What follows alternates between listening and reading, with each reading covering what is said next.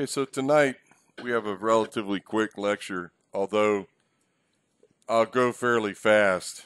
The material is extremely dense. The discussion of a momentum balance and how you would use that momentum balance to then derive the Hagen-Poiseuille equation. I'm sure chemical engineer, where'd you go? Chemical engineer. Anybody else chemical engineer tonight? Nope. Okay. I'm sure that we're skipping over a few steps. Okay. Like when I took transport phenomena, we had to derive the shell balance. Then the best thing about deriving something is when you start knocking things out of it, you generally have some idea of what they do. So we're going to derive the Hagen-Poiseuille law. Now, for those of you who are not petroleum engineers or who may have some other issue with petroleum engineering, let me explain. We are not suggesting that you can use the Hagen-Poiseuille law to represent Darcy's law. We're suggesting that there's an equivalent capillary an equivalent tube that you can use to represent permeability. But what I wanted to do with this lecture is demonstrate the derivation of the Hagen-Poiseuille law, because we're going to apply the same concept as Hagen-Poiseuille law for Darcy's law. I've used that term like 6 times now. What is Hagen-Poiseuille law? Hagen-Poiseuille law is the law for laminar flow in a conduit, in a pipe. Okay? So if we take a whole bunch of little pipes and we assume we have Hagen-Poiseuille law valid in those and we bundle them up, then we can derive something like this. That's sort of the thought process. Now, sort of like in China, where they say that a bald man doesn't need a comb. Unfortunately, I explain how to use this, and then I talk about the derivation. I should have done it backwards, but that's okay. And then we talk about the units of a Darcy. The units of a Darcy. The Darcy unit that we use in petroleum engineering is contrived. It's a forced unit. What are the dimensions of permeability? It's length squared. It should be meters squared, right? How many of us have had Dr. Valco's class? Okay. Meters squared. What size is the number? 10 to the minus 14th, 10 to the minus 15th, 10 to the minus 16th. Well, if we start getting lower, I was thinking, but you're right, 10 to the minus 12. Do you want to carry around a briefcase full of zeros? No. So we use millidarcy and Darcy. Unfortunately, they defined it as a Darcy, and then we reverse it to a millidarcy because most places it isn't that. So the standard unit in petroleum engineering really is the millidarcy, but for the sake of argument tonight, it's the Darcy. And we'll derive the units of a Darcy. We'll also talk a little bit about what a Darcy means in the concept of an equivalent tube. And then last but not least, we'll talk about how to derive field unit forms. The last thing most people in this room, and I can guarantee you ladies, the last thing you want to think about is units conversion. But engineers have to do this. And I know you're thinking, I've got the units of monkeys over here and the units of ball bearings over here. Why do I care? Just use the metric system and everybody's happy. Unfortunately, the world doesn't work that way, because even within the metric system, we have other variations. It's ordinarily thinking it's kilogram, meter, second units. But what is it for the metric system for this? Well, it depends, because some countries or some regions are going to use different lengths or different, and maybe they don't use kilograms, maybe they use grams. There's also the centimeter gram second unit system, and that's actually what was used to derive the Darcy. So we'll talk about all that. If you're not confused now, you sure as hell will be.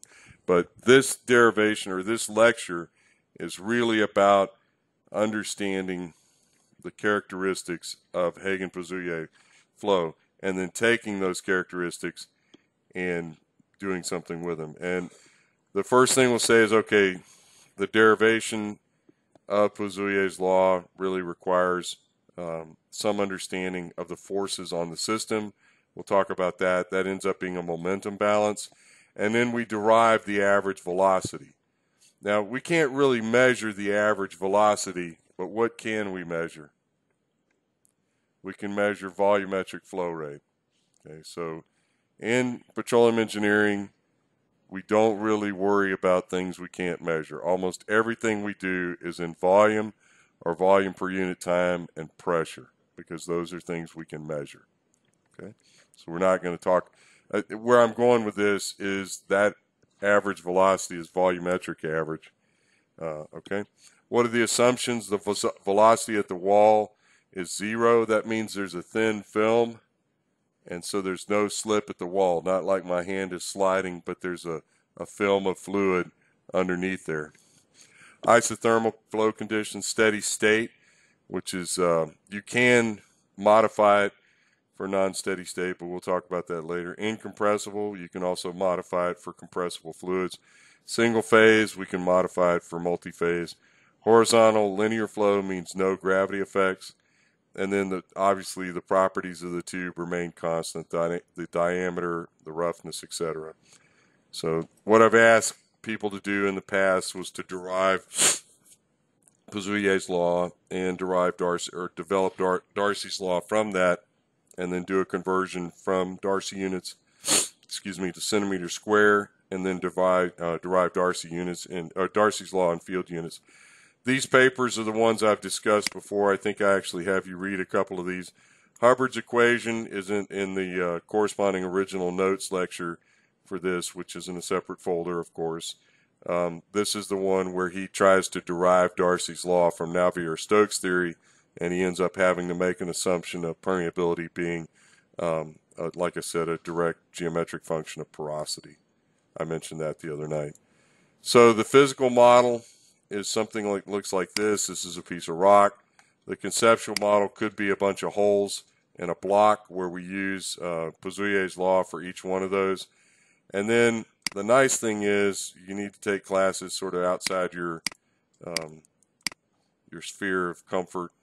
And this was from my course. I took a hydrodynamics course in geology, and I learned two things in that course. Number one is they weren't nearly as complicated as petroleum engineering on the equations and the assumptions and so forth that they use in hydrology. And number two, geologists really don't like complicated things. So, but for having said that, they drew this complicated flow field, and then they show the average linear vector, or the average linear path, I should say, going through that. So this system has a net for all of these different flows. It has a net that looks like this. And I know you're thinking, well, how can you do that? How can you represent a complex system with something like that? Well, we do it every day. This would be impossible. Our two chemical engineers, how would you create a network and model it that way? Can you think of some way to do that? Can you create a network and model all of these different flow vectors? Sure. I'm not sure how you do it, but you could. And then what we say is that Darcy's law is the equivalent average path of that, I guess you'd say. Okay, so we'll start with Poiseuille's law, which I'm going to give you. We're going to derive this in a minute, but this is Poiseuille's law. And the first thing you notice is we take the flow rate divided by the cross-sectional area, diameter squared over 32, 1 over the viscosity, pressure drop divided by length, which is gradient. We're going ahead and multiply through by the cross-sectional area, pi r squared, and then we have 2 pi r squared, which is the diameter, of course, and then we have 32, which is just hanging around. So we get a 4 from this, 32 from that, and then we have r squared multiplied by r squared. We have a pi. So things get a little weird. We have a viscosity. We have a gradient.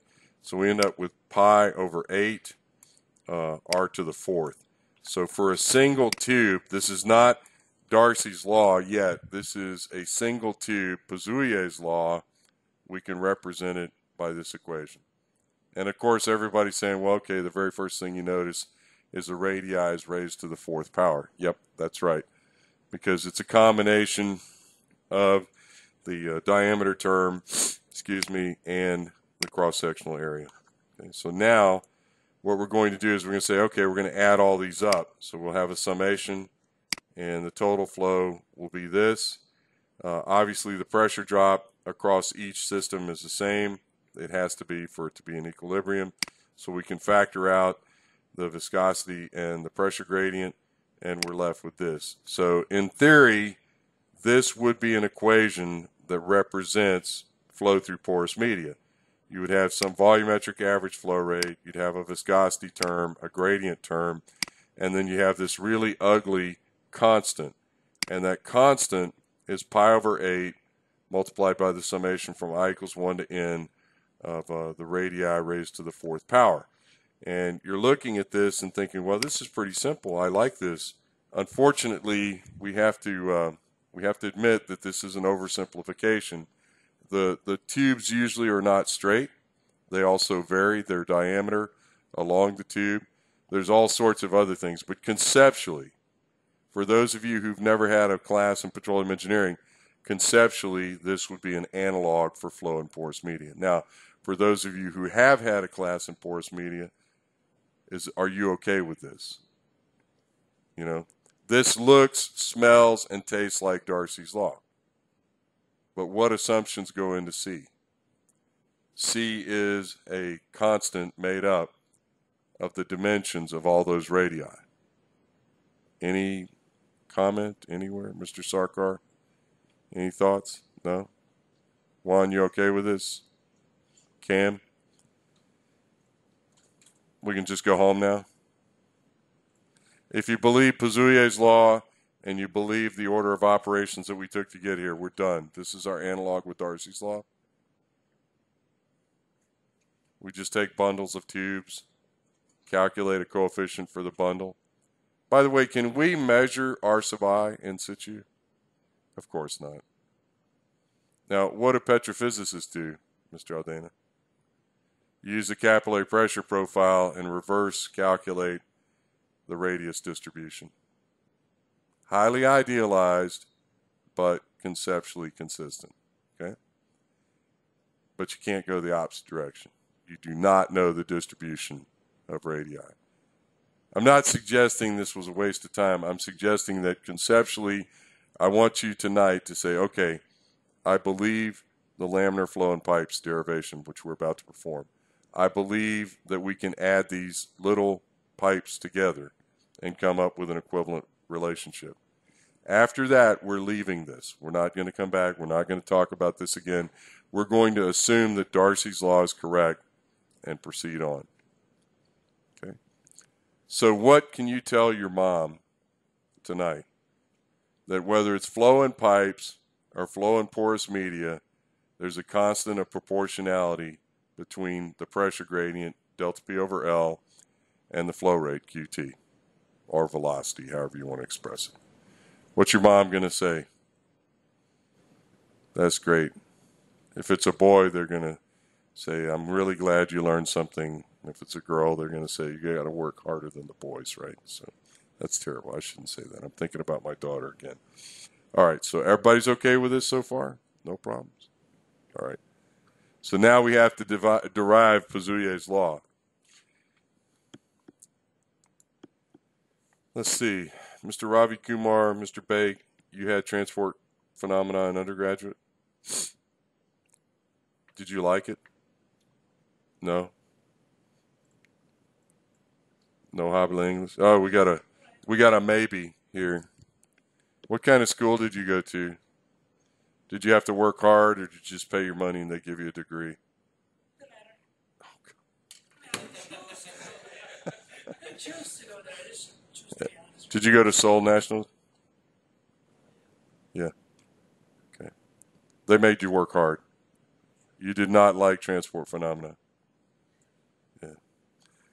We had a president named Carter, and one time they had an interview with him, and they asked him about his teacher at the Naval Academy. And they said, did you hate your instructor? He goes, it's a simple question. Yes, I hated him. And then they brought out the guy who was his instructor. And they say, how do you feel about, President Carter hating you? And he said, well, If he hadn't hated me, he wouldn't be president. So there you go. This guy was a tough one. Okay, so you hated transport phenomena. Sorry? Yeah, that's the key. How many chapters of the book did you cover? All of them, because it's a Chem E class. Yeah, we covered 18 chapters. There's 16 weeks in a semester. There towards the end, we were covering a chapter a day. And, you know, the nice thing about being a graduate student is that you almost believe you can fly, that you can levitate, you know. But when we were doing one chapter a day, I was not happy. That was really tough. And, of course, the instructor, you know, he did like one chapter 3 weeks, one chapter 2 weeks, one chapter 1 week, and then went off on this tangent where we were doing this. But the derivation of the Hagen-Poiseuille law is a very classic one. We'll talk about it now. This is shear rate, or sorry, shear stress. This is shear rate. And the relationship between shear rate and shear stress. And by the way, I'm not an idiot. I just have like dyslexia.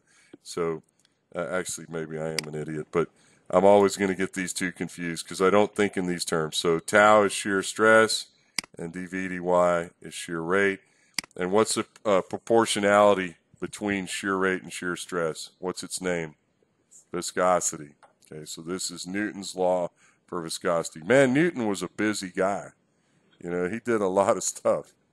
Okay, so the way they like to describe it is take the top plate is static, and then the bottom plate moves. So they start, and there's a transient effect where the bottom plate moves and there's no velocity distribution.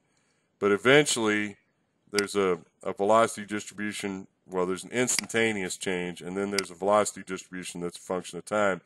But eventually at steady state, the velocity distribution is, because this is a linear system like this, it's a straight line. So this is trying to explain the top is static and the bottom is moving, and this is a velocity distribution. Where's the velocity distribution maximum? Well, in the middle, obviously, or sorry, at the contact point. And we'll talk about this some more in a minute. So now we go to an annular system, and we have to define terms. So I've marked A, B, C, D, E, F, and G. So A and B are the momentum flux across this. C and D are the momentum flux down the annular surface. And then E is the gravity force, which you can't ignore.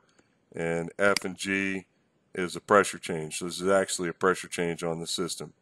So we're going ahead and write the equation. Here's A, here's B, here's C, here's D, here's the gravity force, here's the pressure force, and of course all of these are, this is pressure times area, this is the gravity term multiplied by this particular set of, this is the circumference, and then the delta R, and then the length over which, and then these are the momentum fluxes in the annular space, and then these are the momentum fluxes across the cylinder.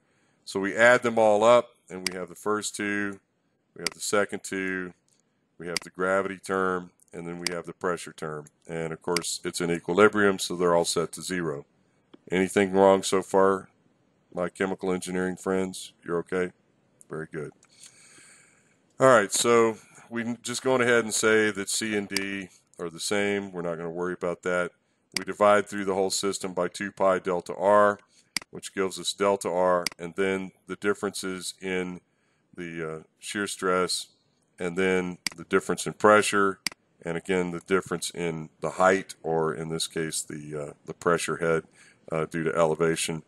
I guess you call it the gravity term, and then an R. And of course, it's still all equal to 0.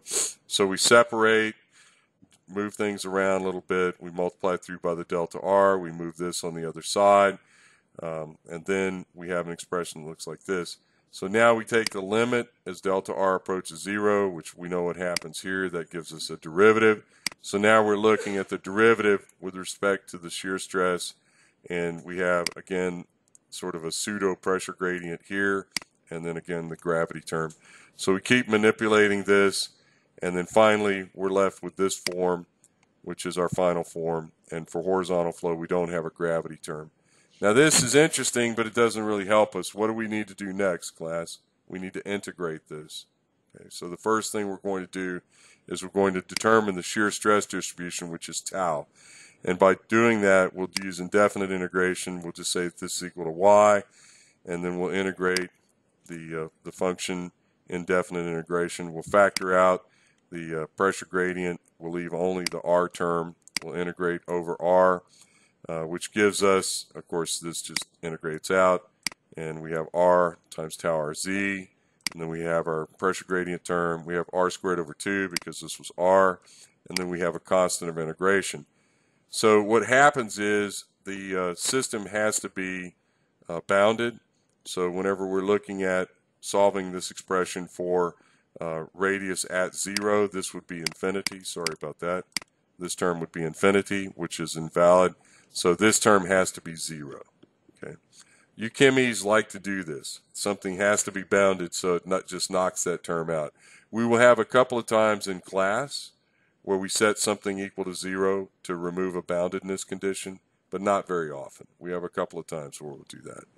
But I'm always fascinated how, chemies just say, well, this is infinity, so you got to get rid of it. And by the way, we will, again, we will do some of this when we start talking about the special functions. So now we go back to Newton's law for viscosity.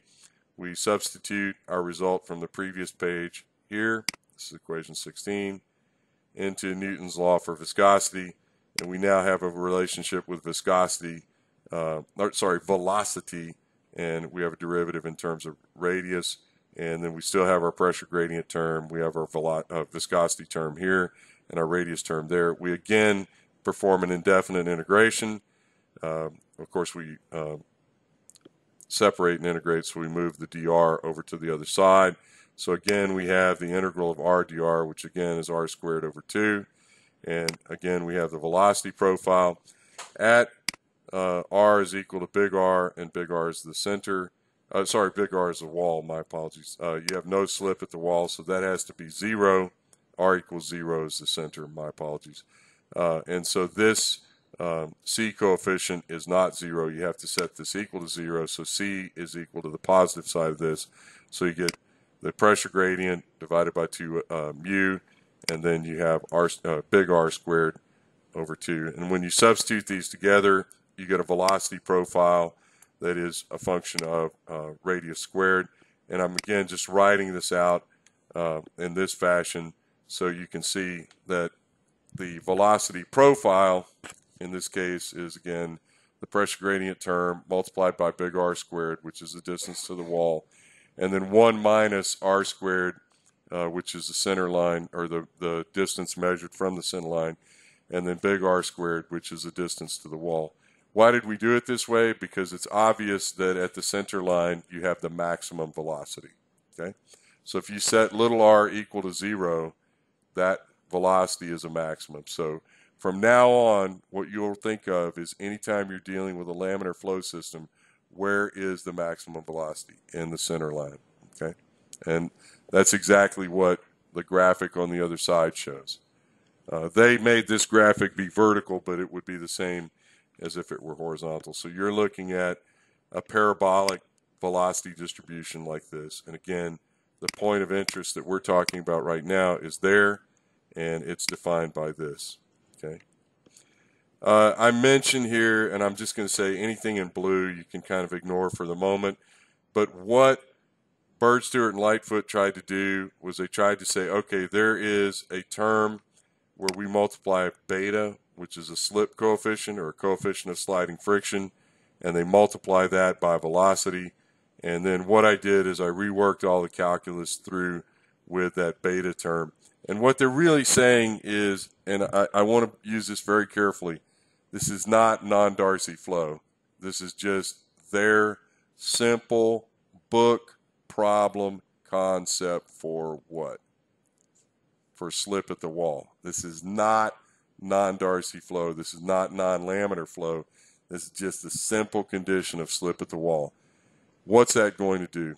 It's probably just going to manifest itself as a shift in the parameter.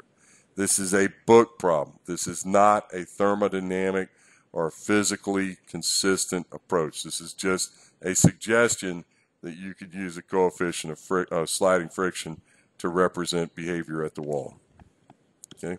And again, I'll ignore it for the sake of argument. What we're going to do now is show the summary of results so far that's here. And if you perform this derivation with the slip coefficient, this is what you get. And you can see that the slip coefficient does show up as a shift, because if you're looking at r equals 0, then the slip coefficient is sort of a shift to that. Now what we need to do is we need to calculate the volumetric average flow rate. So we integrate over r and over theta. So we're doing a double integral. The velocity profile is in r and theta. So we then integrate that, and then we divide by the cross-sectional area, which of course is again an integral of r and theta, but of course it's just going to be pi r squared. So I simplified these forms up here, the velocity form, to be a bit more compact. So this coefficient and this coefficient, a and b, it's just to do the math easier. And so then we substitute those into the area calculation. Of course, we get pi r squared, big R, and then we substitute it into the to the flow rate equation. We substitute the velocity in the flow rate equation, and we work out all the algebra. We have a big R squared, 2 pi big R squared, then the gradient term, then a 4 now instead of a 2, and a mu, and an R squared over 4. Again, multiplying through everything. We have the 2 canceling with the 4, which leaves an extra 2. That multiplies by that 4, which gives us 8. We have a pi here. So we end up with pi r to the 4th, 1 over mu, difference in pressure, or the gradient, P0 minus PL over L. And what does that look like, class? That's exactly Poiseuille's equation that we derived before. So not a lot of bells and whistles here. Straightforward. We're at 8:30. We're done, right? Wrong. We got to cover a little bit more. Okay. So now we skip out of this, and we just summarize. Here's all our relationships. Hope everybody's happy. They're all beautiful. And then we talk about, what does this actually look like? Well, if we look at this relationship and we look at a piece of pipe, what's the pressure profile in it going to look like? It's steady state, so what's the pressure profile going to look like? Anybody? It'll be a straight line. Okay. Now, if we plot, and you'll see me doing this a lot, the velocity, which is the flow rate divided by the cross-sectional area, and then what's left over, this P0 minus PL over mu L, what's that give us? Well, that gives us that the pressure gradient is proportional to velocity. That's laminar flow. But then when it rolls over, it's proportional to velocity squared. So you can see that this would define this laminar flow region as a straight line, which is exactly dictated by this equation. But if we see performance start to deviate like this, what does that tell us? It tells us that we have non-laminar flow. Can you remember where we saw this before? What's this, a quick and dirty, sort of tricky, hand-waving definition? This is Forkheimer's equation. Okay. All right. Okay, so the last thing we'll do is talk a little bit about what the generalized forms look like. And when we take a look, starting with equation 42, we need to know how we want to define things. This system is in the CGS system. It's centimeter, grams, seconds. So the volumetric flow rate is centimeters cubed per second. The cross-sectional area is centimeters squared. The pressure change is atmospheres. And viscosity is in centipoise. 1 centipoise equals 1/100th of a gram per centimeter per second, or 1/100th of a poise. And then the differential distance is in centimeters. I have no idea why they used all of this, but they did. So if we want to define a quote-unquote Darcy, we have to assume that what we're looking at is a system, and again, we come back to 41. So we're solving for the units of K, okay? And we're going to say the contrived units are going to be a Darcy. 1 centimeters cubed per second, 1 centipoise defined as 0.01 grams per centimeter per second, and then 1 centimeter squared, acting over 1 centimeter distance and acting over 1 atmosphere pressure drop. 1 atmosphere is actually defined as 1.01325 times 10 to the 6 dynes per centimeter squared. And then, of course, everybody remembers what a dyne is. I wouldn't have any idea. It's a gram centimeter per second squared. So 1 atmosphere is equal to all this. So we have to convert atmospheres to the CGS system as well. So substituting everything into this, 1 Darcy would be defined as 9.86923 times 10 to the minus 9 centimeters squared. Well, how big is that? All right. So let's take the average human hair, which is 1/1000th of a centimeter, and what we'll do is we'll assume we're not talking about the permeability of a hair. We're talking about the permeability of a tube the size of a hair. Okay. So what's the conductance of that? So we take and convert that to an area, and then we divide by the coefficient, and the permeability of an equivalent tube that would be the diameter of a human hair is what? 80 Darcys.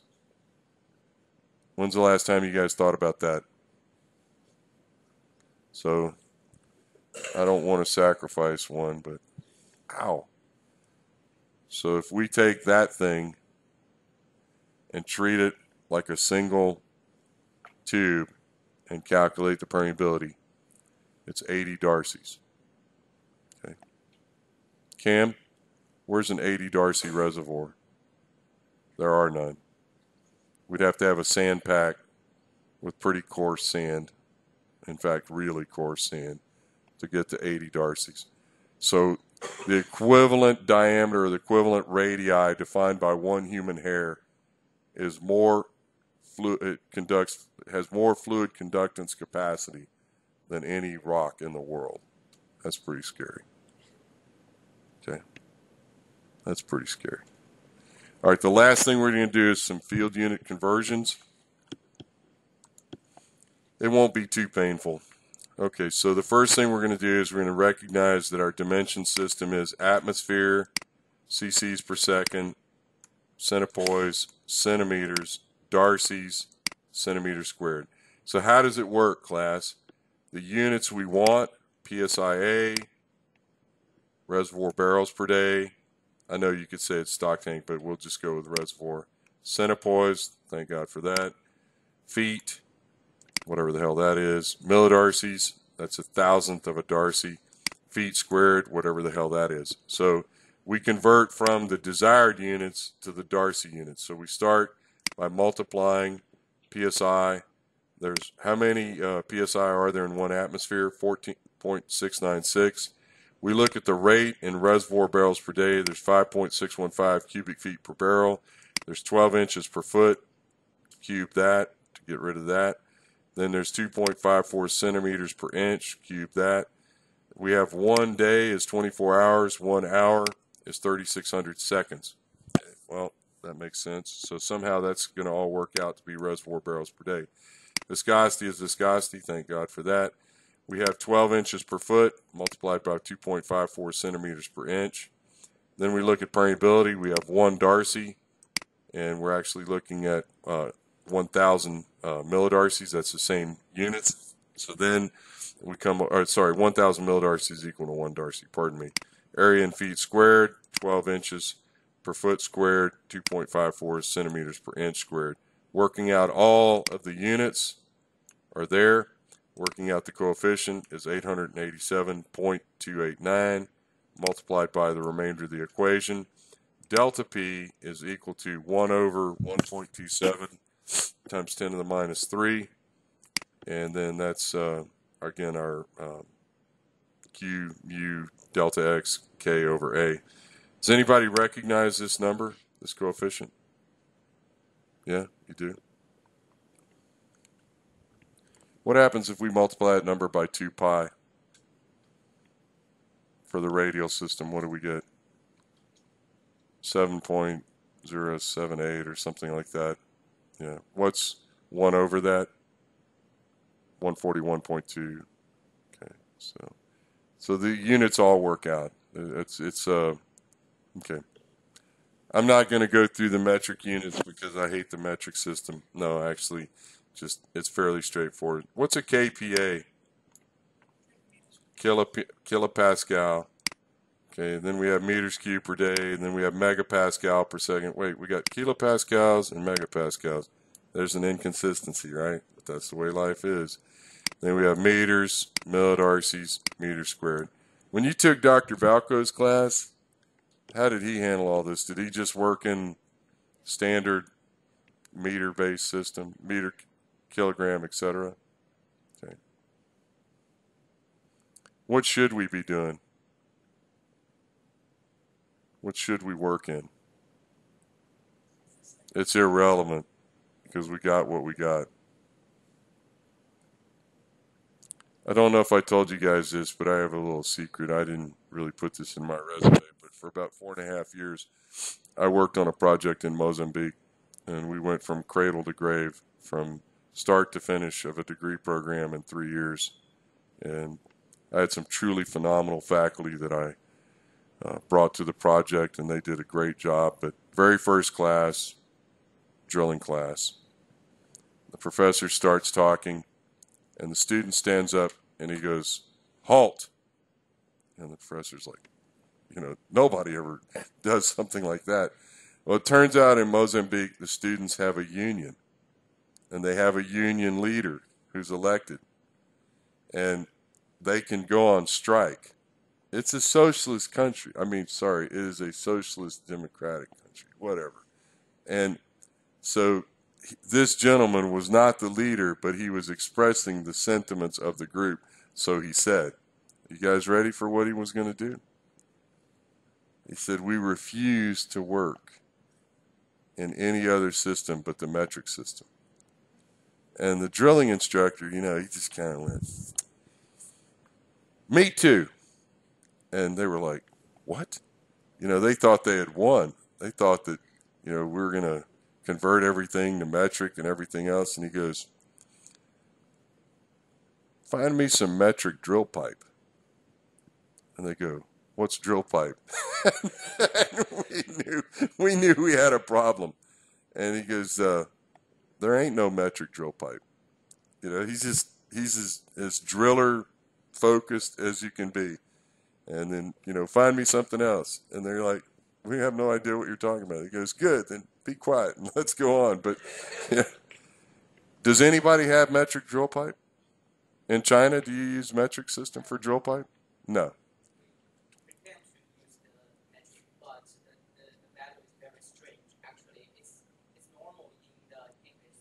Yeah. So 8-round API threads on drill pipe. Yeah, it's a global standard. What happens if you don't use 8-round threads? You got a bunch of drill pipe that can only talk to itself. Tell me about railroads in India. What's the biggest problem with railroads in India? Sorry? They're all different gauges. Yeah.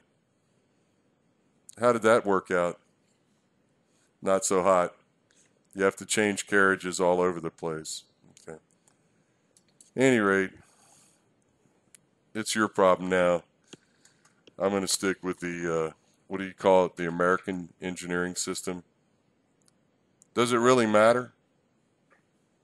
When I was your age, I used to worry about this, but all the software has tables built into it where you just tell it what unit you want for any particular parameter. Now, some of you are taking Dr. Moridi's class, right? Dr. Moridi's only works in what units? Yeah.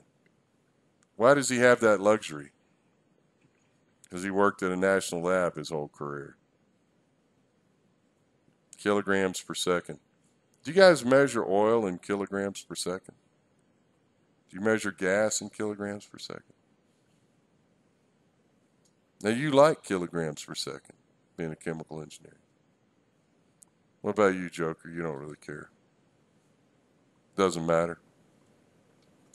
I'll take what I get. Okay. How come we sell oil and gas in volume, not in mass? Changes. Mass is different everywhere. Depending on density. So the quality would be determined by that, but the volume stays the same, the volume of something. That's a really good idea. Have you ever had a $5 bottle of wine? Have you had a $50 bottle of wine? Once. Have you had a $500 bottle of wine?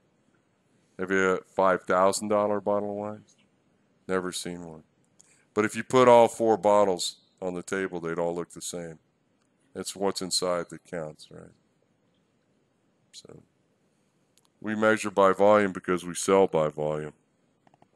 Maybe 100 years from now, when we've converted everything to hydrogen, we'll sell by mass. You'd like that, wouldn't you? You'd like to fast forward to 100 years from now. Did you guys ever hear the story about the guy who was diagnosed with 1 year to live? And he started going to church every Sunday. And the preacher said, you know, this is obviously the kind of a religious thing, but not meant to be religious. And he said, "My, you've been coming a lot. You must be wanting to get closer to God." He said, "No, nothing like that." He said, "You know, your sermons are so boring, they make an hour seem like a lifetime." So my lectures probably make you feel that way too. All right, so tomorrow night we start on, I don't actually remember if it's capillary pressure or not. I got to think about that. Let me close the